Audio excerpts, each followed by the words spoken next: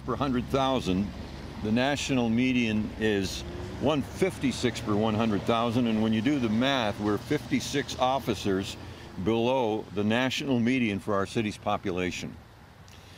So this results in overtime that is necessary to meet provincially legislated service standards, and more police will mean less dangerous driving, improved response times, and a safer Hamilton. We're going to increase patrols. At least we're going to see if council will approve a plan that will increase patrols.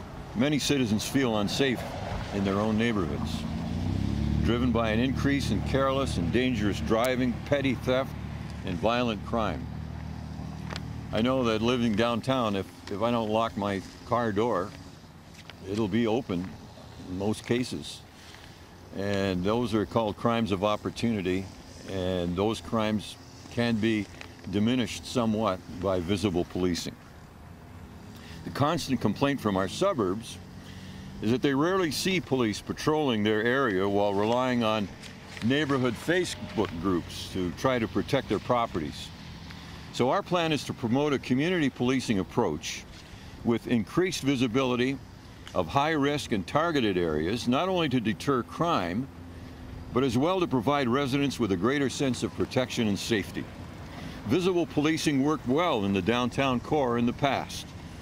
I want to see this implemented throughout the city, its suburbs, and rural areas. It was common in an earlier term to see yellow-jacketed police officers walking the streets, visible policing on our streets. I'd like to see that return. We need to increase park and trail lighting and security. Hamilton's vast network of trails and parks are inadequately lit. That leaves many users to feel unsafe using them after dark. And this has to change. Installation of solar lights along our trail networks and in parks will help to deter crime and restore that sense of security that will allow Hamiltonians to fully enjoy our remarkable green spaces, parks, and outdoor areas. We have something special in Hamilton, but we need to enjoy it in a safe manner. Proactive relationship building. Many communities feel a disconnect with the officers who are sworn to protect them, and one way to address this is to encourage positive interactions between the officers and the communities they serve. While the Hamilton Police Service has several units dedicated to this, as city officials, we need to take a more proactive role in building these bridges across our diverse community. Hamilton has failed to adequately fund the Hamilton Police Service, which leads to an unacceptable delay in implementing the body camera pilot project. Body cameras protect both officers and the public, and are an accountability tool for any modern police force. Hamilton needs to move more quickly toward equipping our officers with up-to-date technology. And officers that look like Hamilton. A modern police force needs to be reflective of the community that it serves. And it's up to us to reach out to highly qualified candidates and encourage them to consider a career in law enforcement. We will support Hamilton Police Service's ongoing effort to hire more officers who, as a force, will fully represent the diversity that is a source of pride for our city. These are the main items of the approach that I'm planning to take if I'm fortunate enough to be elected as the mayor of the city of Hamilton once again. I'd be happy to take any questions. So, Bob, how many officers are you planning on hiring? Would you like to hire, and how will you pay for them? Well, I think the shortfall has to be attacked incrementally. So I would think, and I believe Chief Bergen has talked about a 9-year plan to accommodate the growth in the force to the place it needs to be. You know, we just don't have the money and resources right off the bat to do everything that's needed to be done all at once. But we need to set a horizon, a goal, and move toward it. And so that's the plan. Incrementally increase the force to the point where it meets our needs.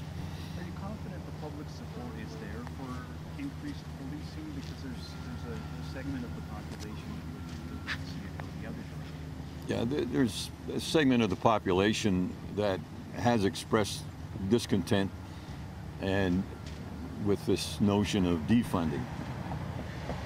That is such a minority in my experience talking to people that I'm not even going to consider it. We're short by any measure of adequate policing, and the Police Act of Ontario says that adequate and effective policing is the requirement, and so we're going to move toward that standard. And I think that watching things like the sad funeral of the officer yesterday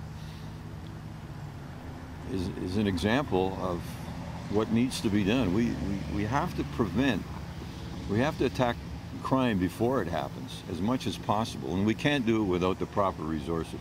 There may be a golden era in years from now when that won't be the case. Maybe there will be other kinds of surveillance, but right now we need more boots on the ground, uniformed officers doing their job, and I intend to pursue that. So for instance, in this police budget coming up, and any idea how many more officers? No, I don't know exactly how many. It was interesting, when I was on the police board the last time, the council was insisting that we do not increase the budget, but the chief of the day, Chief DeCare, found a way to add, I believe, 15 officers, which created, I have to look that up again, but I remember there was some furor about that. Well, where did he get this? Well, we worked it out in the budget. And so that's something that we'll sit down with on the board as a council and move forward with it. But it will be a priority for me. Would you hope to be, as mayor, would you hope to be a chair of the board, as Mayor Eisenberger has said? He just recently relinquished that. The mayor can be the chair of the board. I wouldn't. I'll see what happens when the time comes, but I certainly would consider being the chair of the police board again. Yeah, sure. Because I think the budget, as you know, the budgeting process has to start with the police board, and then council says yes or no, and they can go through this back and forth. How would you bring other councillors, the future council members on side, being if they're budget conscious? Because of course, the police budget is a huge part of the city budget, and I know you're also running on keeping taxes low. Can you square those two? Yeah, absolutely. To me, the problem, budgetarily speaking, has been wasting money, and so we need to prioritize what is important to the citizens of Hamilton and find the budget that will work for that. But we have so many costs, like the $26 million we're spending. How about consultants? The number of consultants that we hire or have been used in the past would easily accommodate several new members of the police force. So why are so many city departments leaning on outside consulting to do the job that they're paid to do? So that's just one example of how you can examine the budget and find ways to do the things that need to be done without excessively, nobody's going to freeze any budget. You never get to that, but that's what I think. I think Kevin asked this, I'll ask again. I feel like the 9-year plan that you mentioned, maybe you know this from talking to Chief Bergen, doesn't it deal with 12 officers a year? I think around there, 12, 13, I can't remember which. Would you like to go beyond that marker that Chief Bergen and his staff have suggested? Chief Bergen is the expert, not Bob Bratina. But I've been on the police board. I know the issues, especially service ratios. We're well below national averages, international suggestions of how policing should be done. So I'll lean on the experts on that one. And just why are we at this particular trail crossing here?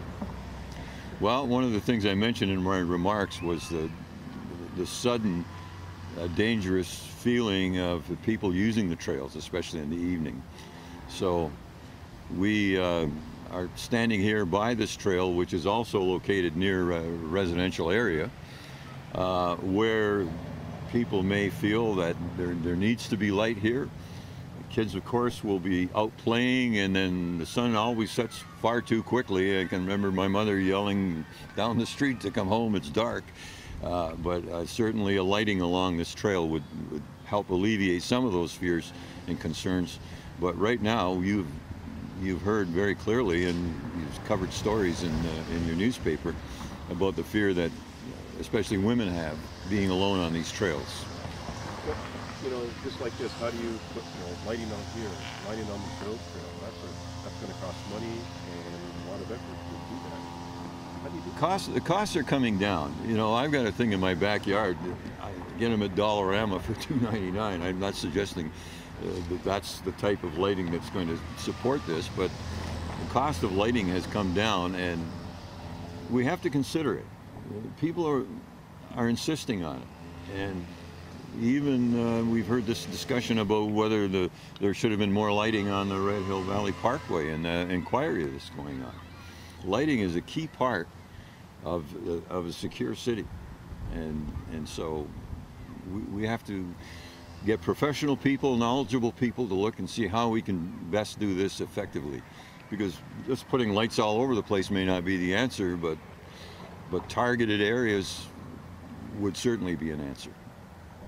And you've mentioned, how some communities, Winona, for instance, there's places in Ancaster, break-ins, and cars and houses, and they're fed up. You know, they don't feel trusted or that the city can help them. I mean, how do you address that? How do you provide that, trust and assurances that will happen? It's a real problem for a police force dealing with the large area that we have. I mean, there are a few cities like Hamilton, with the area that we have, with the very rural parts of it, in the Carlisles and Carlukes and beyond Binbrook and so on. So we have to figure out how to do it, and that's the job of the chief of police. But does he have the resources? Chief, you should do this. Well, I can't because of that. And people have to understand, in this day and age, the way the world is going, I hate to be like that, but we need to do more to make people feel safe in their city. And I don't know how we can even attract new businesses if they're going to bring their employees to Hamilton, find an affordable place to work, but also feel safe as well. Because I've heard, for instance, Jason Kenney the other day had a major press conference in Toronto about what a great city Calgary is, and it's safe and it's affordable and it's this and that. And I don't see why we can't move toward the same objective. I'd like to make the same speech in Calgary about bringing people to Hamilton, but we're not going to do it unless we put everything in place. And one of the most important things in place is the safety and security of our city. I think, just to generalize, I think in past years, sort of between the police and city council, they've sort of wrangled over percentages, hikes of like 4 to 5% around there, and gone back and forth. What would be an acceptable percentage hike on a police budget in any given year for you? I couldn't possibly respond to that. You have to sit down and look over the universal budget and figure out what is the percentage, where are we at, where could we be, where are the leaks, where's money being wasted. And any auditor will be happy to do a job on that one and tell you where you wasted millions and millions of dollars. I could do it off the top of my head, but we'll wait for a later opportunity to do that. But that's what you do. I'm not going to say they need X percent. I'm going to say this is what we need to have a safe city. How do we achieve it? And council has to think carefully about that, because there was some acrimony, personal acrimony, between some members of the police board and some members of the council that wasn't helpful to the city generally. And I regretted it at the time. During your tenure? Yeah. Police you mentioned community policing. Well, police had community policing offices, outlooks in Dundas, up in the mountain, and I think in Stony Creek. They're gone. I mean, you want them to, I assume you want them to be returned, or at least be in the community. I'm not sure whether bricks and mortar is the answer to community policing, or the way the patrols are established. But what people want to see is a vehicle and an officer or two, and maybe even the horses.